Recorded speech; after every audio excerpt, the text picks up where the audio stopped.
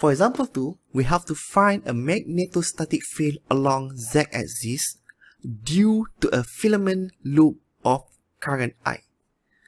So this is the figure.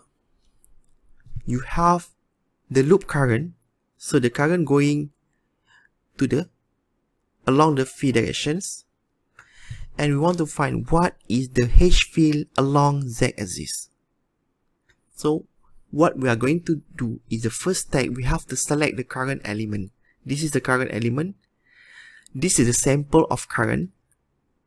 The dl is equal to, in the direction of phi, a d phi, because the radius is a. And let's say we take one point of interest here, we label f of r, phi, and z. So we have to find what is the vector r here.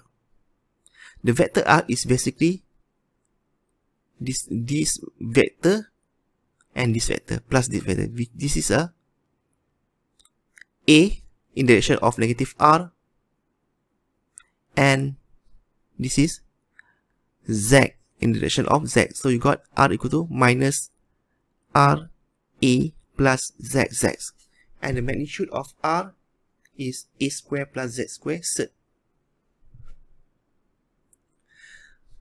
The next step is we have to integrate over filament current length to get total H. So this is the formula. The H equal to the integration of I dl. This is our current element, cross product with the distant vectors divided by 4 pi r square. So the unit vector AR equal to r, the vector r divided by r. So you got r cubed here. So our I dl, the dl is basically a d phi. The direction is phi. Cross product with the vector r, unit vector r is negative r a plus z z. And 4 divided by 4 pi, this is a square plus z square power of 3 over 2.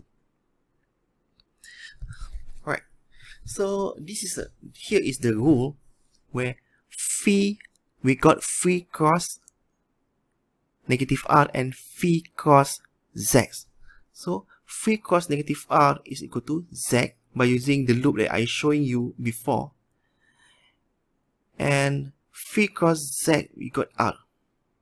Okay, you go back to the loop here. Okay, phi z, phi negative z, and so on. Okay, basically is r cos phi we got z, phi cos r we got negative z, but phi cos negative r we got z, phi cos z we got r. Okay, so we solve this, we got, okay, the H is equal to IA 2 pi z a plus rz divided by 4 pi a square plus z square 3 over 2, because our integration only to the direction of d phi.